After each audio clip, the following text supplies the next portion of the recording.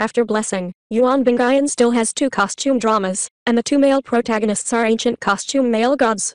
The Best Wishes is not only very popular in itself, but also makes the two protagonists Yuan Bingyan and Zhang Yecheng even more popular in the play, especially for the heroine Yuan Bingyan. This play has a very important meaning and influence. After all, in the after Liu Li, she has not seen any new works for almost 2 years.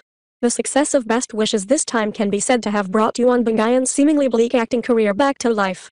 Although she never said how classic the costume goddess Yuan Bingyan is, she feels that many of her works are basically costumes. In addition to this Best Wish, there are also previous Liu Li, Jian Yi, Listening to the Snow Tower, etc., and Yuan Bingyan's costume style is really beautiful and touching, whether it is fresh or sweet, crazy proud and cute, or cold and beautiful, each has its own charm, and Yuan Bingyan is also full of aura in her performance, so everyone can say that Yuan Bingyan's costumes are more and more liked, and the familiar friends Yuan Bingyan should also know that in this After Blessings, Yuan Bingyan still has two costume dramas waiting to meet you, that is Allure and Meet You Again. Both works are adapted from well-known IPs.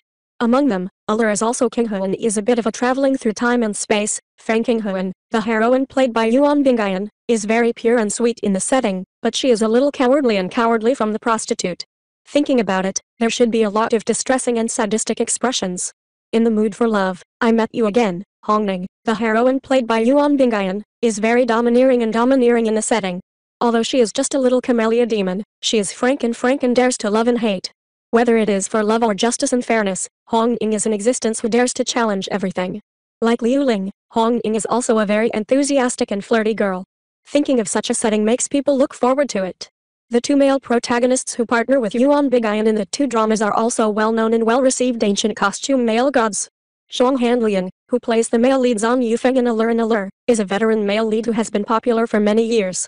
Oh my god, Chasing the Wind and Four Famous Catchers, Fu Hongxue and Xianaya Mingayu Dao, and Li Nangxing in Chivalry Daxin are all very classic figures of ancient costume male gods. Relying on Zhang Hanlian to be handsome and fashionable, was one of the four beauties in the world. Zhang Hanlian was once one of the famous four beauties in the world. Although Zhang Hanlian is a bit older in age, he is still very well maintained. From the works of the past 2 years, it can be seen that he is still young and handsome, and his acting skills are even worse. You can be picky.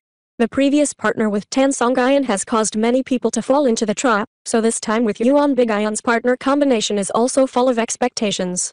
And in Falling Flowers and You Again, it is Liu Zuai who plays the male protagonist splendid. Although Liu Zuai has never been able to make a big hit, and he plays mostly supporting roles, but Liu Zuai's appearance is deeply immersed in it. Especially his ancient costume style is even more amazing. Like the previous The Legend of the White Snake in Heaven's Han Huang can be said to be in no way inferior to the male director Jailan, and in the previous Liu Li and Eternal Ju Chen, Liu Zuai's ancient costumes, handsome and elegant, or domineering and fierce are all charming.